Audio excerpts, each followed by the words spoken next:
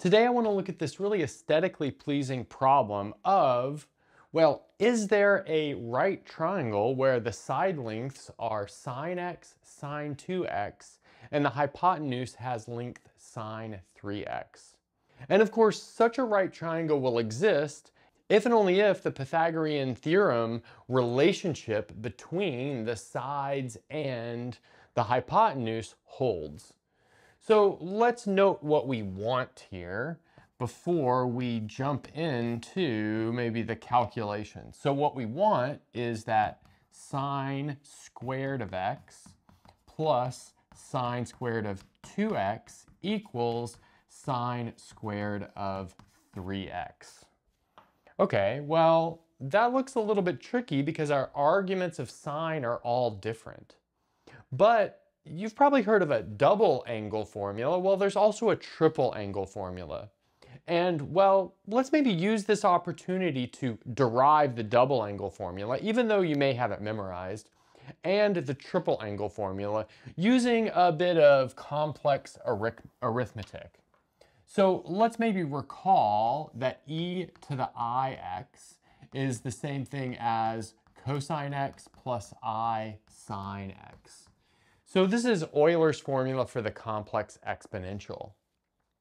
But observe, that means that e to the I 2x is equal to, well, on the one hand, it's the cosine of 2x plus I times the sine of 2x. But then on the other hand, well, it's equal to this thing that's right above squared, which means cosine x plus I sine x squared. But now rewriting that, maybe bringing down the cosine of 2x plus I sine of 2x, and then, well, multiplying that out like it's a binomial, maybe arranging the real parts and the imaginary parts together, what we'll get is something like this. So cosine squared x minus sine squared x, that's the real part from this expansion, and then plus 2i times sine of x times cosine of x. But now we can simply equate the real parts, so cosine 2x and cosine squared x minus sine squared x, as well as the imaginary parts. So we've got sine 2x, and then really we have 2 times sine x cosine x. Now, of course, we want the blue underlined equation for our purposes. So in other words, we have the sine of 2x is equal to 2 times the sine of x times the cosine of x. Okay, well, now that we've created a double angle formula, let's see if we can similarly create a triple angle formula. So using the same kind of idea that we did up here, we'll see that the cosine of 3x plus I times the sine of 3x, well, that's going to be equal to e to the I 3x, which is the same thing as e to the ix cubed, which is the same thing as cosine x plus I sine x all cubed. But now we can, well, cube that, and what do we get? Well, we're going to get something like cosine cubed x, and then next we'll have plus, let's see, 3 cosine squared x times sine x. So that's from squaring the cosine part and then just having the I sine part unsquared. But then we've got another term where we square the I sine part and then cosine is left unchanged. That's going to be attached to a minus sign because we'll have I squared. So let's see, that's going to be minus 3 times cosine of x times sine squared of x. And then finally, we'll have I sine quantity cubed, which turns into minus I times sine cubed of x. So we've got something that looks like this. But now what we'll do is collect our real parts and imaginary parts. But now we could collect our real parts and our imaginary parts, but let's do that all at once. So we only need the imaginary parts. So over there on the left-hand side of the equation, it's sine 3x. And then over here, it's going to be 3 cosine squared times sine, and then minus sine cubed. So that's going to give us the cubic formula that we want. So we're going to have sine of 3x equals, so it's going to be 3 cosine squared of x times sine of x, and then minus sine cubed of x. Okay, so now that we've got these two formulas, our double angle formula and our triple angle formula, let's see where we can go from there. So on the last board, we landed at the following two kind of well-ish known identities. Now we could put these into our goal equation. So let's see. Over here on the left, we'll have a sine squared x from the first term, and then we'll replace sine squared 2x with this 2 times sine of x times cosine of x, but we have to square the whole thing. So let's see, squaring the whole thing is not too tricky. We'll have 4 times sine squared of x times cosine squared of x. But I'm going to rewrite that as 1 minus sine squared of x, because we know that cosine is equal to, or cosine squared is equal to 1 minus sine squared by the well-known Pythagorean identity. Okay, and then over here on the right-hand side of the equation, we'll have this object squared. So I'm not going to square that because we're actually going to have to multiply it out, and I think it'll be useful to have it over here on the right-hand side of the equation. That being said, I think pretty quickly we can put it all in terms of sine over here.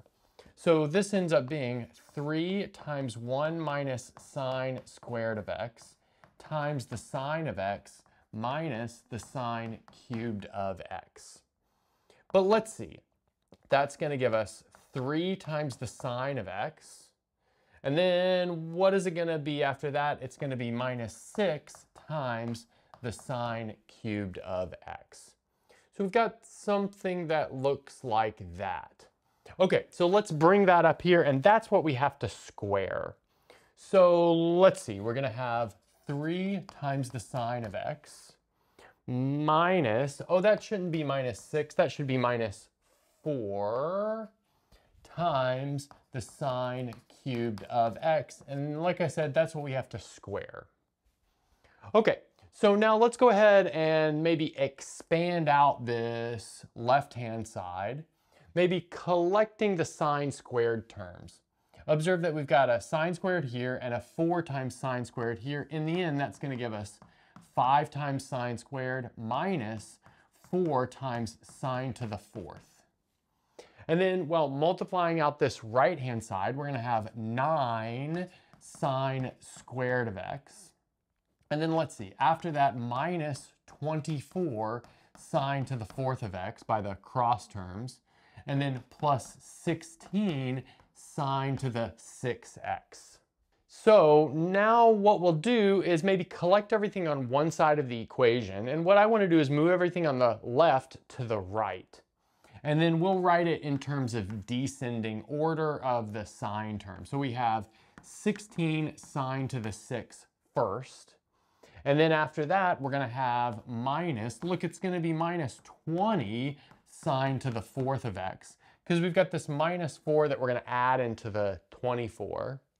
And then after that, what are we going to have? Well, it looks like we're going to have a minus 4 sine squared. So, sorry, a plus 4 sine squared of x. So we've got something that looks like this. Okay, so this is looking good.